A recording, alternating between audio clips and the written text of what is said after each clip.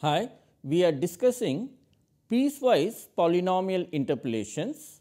We have seen that piecewise polynomial interpolations give good approximations to our functions. However, they are not differentiable at the node points, right. In order to rectify this disadvantage, in this lecture we will discuss another type of piecewise polynomial interpolations called spline interpolations.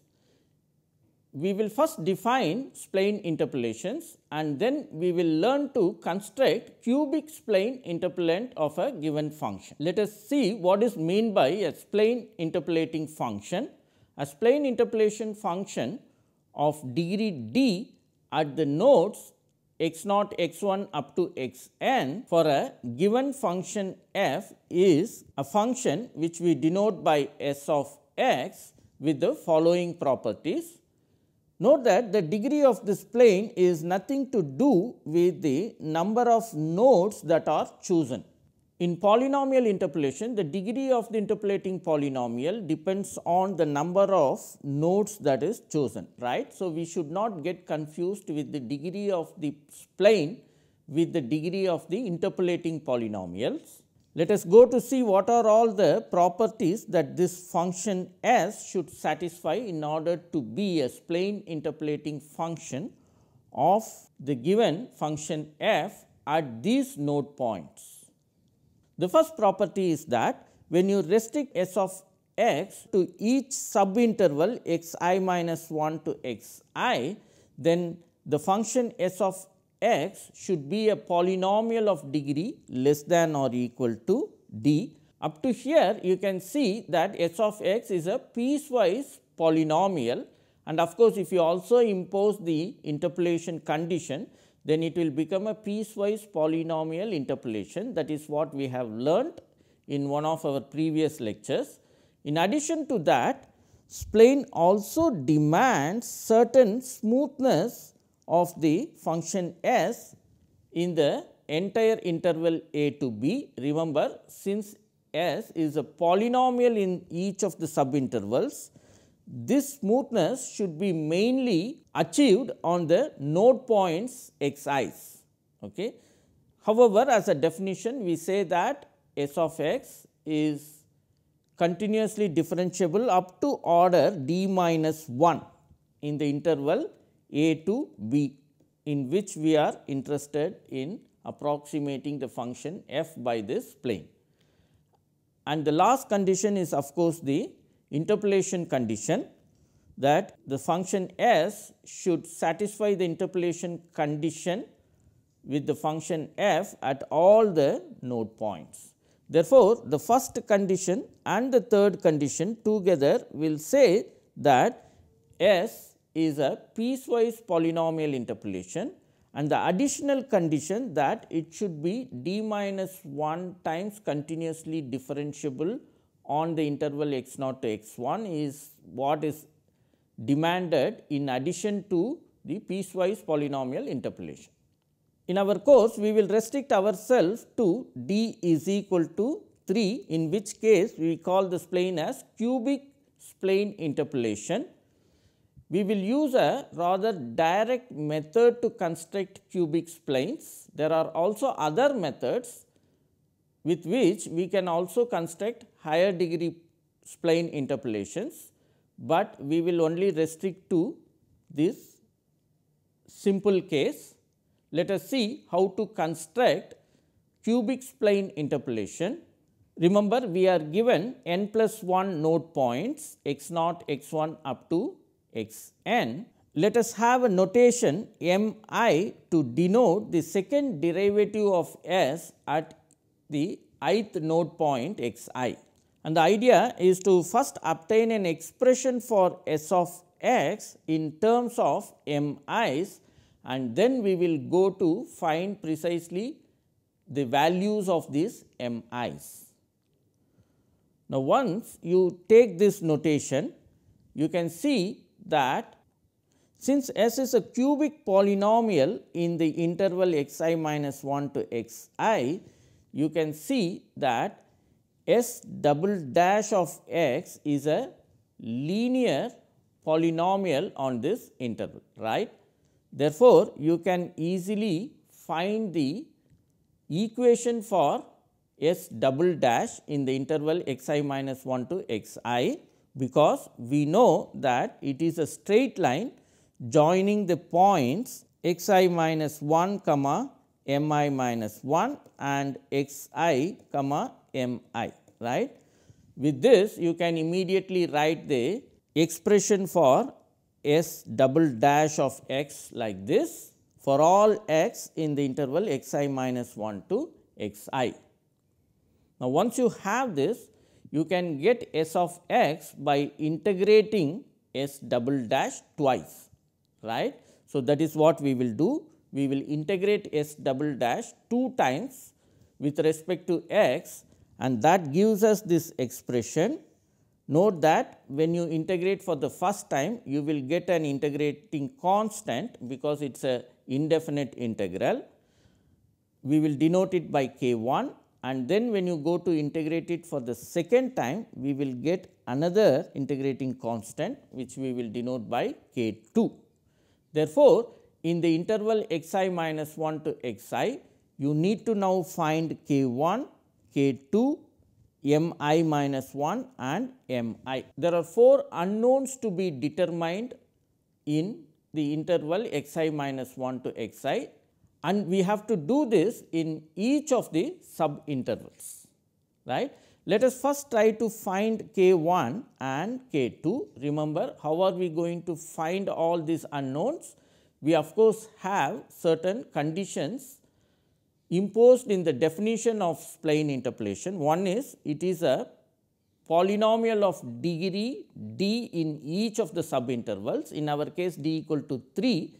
So, we have already used that condition, that is S is a cubic polynomial in each of the sub intervals. We have already used that condition in order to arrive at this expression for S in each sub interval. Now, what are all the other conditions we have? We have to use the interpolation conditions at the node points. In this interval, the node points are x I minus 1 and x I, and we have certain smoothness conditions also, right. Let us see how to use these conditions in order to obtain all these unknowns. First, let us use the interpolation condition at the node points x I and x I minus 1.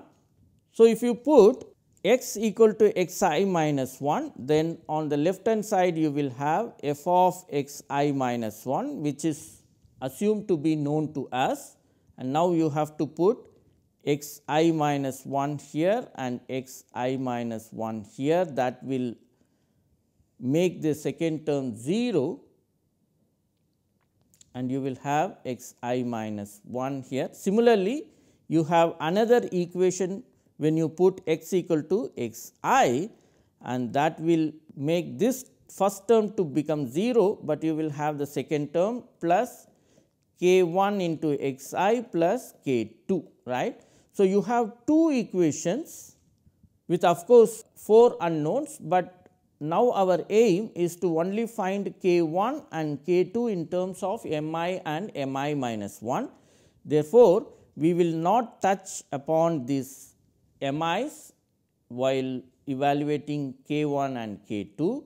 So, we will just treat k1 and k2 as unknowns, and we will solve this linear system of 2 equations with unknowns as k1 and k2, and you can get k1 as this expression and k2 as this expression. So, you can easily check these conditions. Therefore, we got 2 unknowns k1 and k2 by imposing the interpolation conditions. Now, we have to get m i's, that is m I and m I minus 1 in the interval x I minus 1 to x I. How are we going to do that?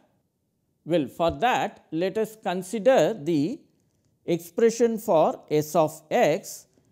Now, we have eliminated K1 and K2 in the expression of S by substituting these two expressions into it, and we got this expression. In this, we are yet to find m I minus 1 and m I, and we will use the continuity of S dash of x. Remember, we have used the fact that S is a cubic polynomial. We also use the fact that S double dash is continuous. How we did that? Because that is the way we have constructed S double dash. You can see that S double dash coincides at the boundary points, because at x I, whether you approach from this side or this side, S double dash of x I has to be m I. So, in that way the continuity of S double dash is already used in this step, and we have used S is a cubic polynomial. That is how we have taken the expression for S double dash as a straight line joining 2 points, and we also used the condition that it is an interpolating polynomial, right. So, that is how we got K1 and K2. Now, we are left out with only one condition, that S dash is continuous. We will use this condition in order to get the values of m I and m I minus 1. Let us see how to do that. What you do is, at every node x I, you have a polynomial from this side and you have another polynomial from this side, right. Because S is a piecewise polynomial interpolation. Therefore, in each subinterval x I minus 1 to x I and x I to x I plus 1, you have different polynomials, right. And now, you take this polynomial, say P 1 and P 2, and you find the derivative of these polynomials, and then you have to equate them in order to achieve the continuity of P dash at this node, right. So, what you do is, you have S in this interval, that is given by this expression in the interval x I minus 1 to x I. Similarly, you write S of x in this interval, then take the derivative of S in these two intervals and then equate them. So, you just have to equate them, and this has to be done for all the subintervals. Note that you can do this at x 1, because you have the interval x 0 to x 1 and x 1 to x 2. You can approach from the left and you can approach from the right for the function S dash to get a condition at this point. Similarly, to get a condition at x 1, you approach from left and you approach from right from this interval x 1 to x 2, and that will give you one condition here. Similarly, you can get up to x n minus 1. Note that at the points x 0 and x n, you cannot impose this idea, because we only have the polynomial approaching from one side. From the other side, you do not have a polynomial to obtain m 0, and similarly, you do not have the polynomial to approach from the right in order to get m n. Okay. So, therefore, m 0 and m n are excluded from this idea. Otherwise, for all I equal to 1 to n minus 1, you can find the corresponding values of m I using this continuity property of S dash, and you can see that imposing the continuity property of S dash at each node x 1, x 2 up to x n minus 1 will give us a tridiagonal system of linear equations. You can derive and see. I will not show you the derivation, it is little lengthy, but very simple to do. I leave it to you to see how to bring this tridiagonal system. You can see that for each I, you have non-zero entries only on the tridiagonal positions. Otherwise, all other entries are zeros, and this is a tridiagonal system with unknowns as m 1, m 2 up to m n minus 1. By solving this tridiagonal system, we can get all these constants except m naught and m n. We cannot get them using this idea. So, what we will do is we will take m naught is equal to 0 and m n equal to 0. There is no reason for why we choose like this. This is the way we choose the constants m naught and m n, and we will call the resulting spline as natural spline. So, this is the construction of cubic natural spline interpolation of a given function. Cubic spline because we have imposed the smoothness of degree 2 at the nodes, and also from the way it is constructed you can see that S is a piecewise cubic polynomial, right. And the name nature is because we have chosen m naught and m n like this. There are other ways to choose these constants. Different way of choosing these constants will lead to different splines, but natural spline means you have to choose m naught and m n as 0. There is no reason for why it is like this. This is the way in the literature people have used it. Let us see an example. Let us try to construct the natural cubic spline interpolation for the data set given to us. You can see there are 4 node points and the value of the function at these node points are given like this. From here you can see that the function that we are considering is f of x equal to 1 by x, right. Let us see how to construct the natural cubic spline. Since it is natural, first thing is you simply take m naught is equal to m 3 equal to 0, right. Here n is equal to 3 because we start from x naught, then x 1, x 2 and x 3, right. So, n is equal to 3. So, you have to take m 3 as 0, but you have to find m 1 and m 2 by constructing a system of linear equations. It is just a 2 by 2 system, therefore, there is no clear tridiagonal structure is visible in this case.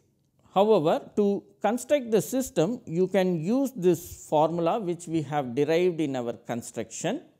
You just plug in the values of xi's and f of xi's given in this data set. You can see that for each I this is just 1 and you have the corresponding values for this. Therefore, for I is equal to 1 and 2 you can get 2 equations for m 1 and m 2. They are linear equations given by this for I is equal to 1 and this equation for I is equal to 2. You can see that it is a linear system with 2 equations. Since it is only 2, you do not see this tridiagonal structure in this system. However, you can easily solve this system by using Gaussian elimination method also, and thereby you will get the value of m 1 and m 2. Already you have the values of m naught and m 3. Therefore, you obtained all the constants m naught, m 1, m 2 and m 3. Now, you have to plug in those constants into the expression of the cubic spline interpolation. Remember, you have to do this in each of the subintervals, right. From x naught to x 1, you have to plug in m naught, m 1 and you will get this cubic polynomial, and similarly you have to do it for the interval x 1 to x 2. that is 2 to 3, here you have to plug in m1 and m2 and you will get this polynomial, and similarly in the last subinterval you get the polynomial as this. Here you can see that S is a piecewise cubic polynomial. Here cubic means the degree is at most 3, not exactly 3. Okay. So, this is how we generally define the interpolating polynomials, right. So, in the first interval it is a cubic polynomial, in the second interval also it is a cubic polynomial, but in the third interval it is only a linear polynomial, but that does not matter. We want S to be a polynomial of degree less than or equal to 3 in each of the subintervals. Therefore, this is fine, and this is the natural cubic spline interpolation for the given data set. With this, we will close this class. Thank you for your attention.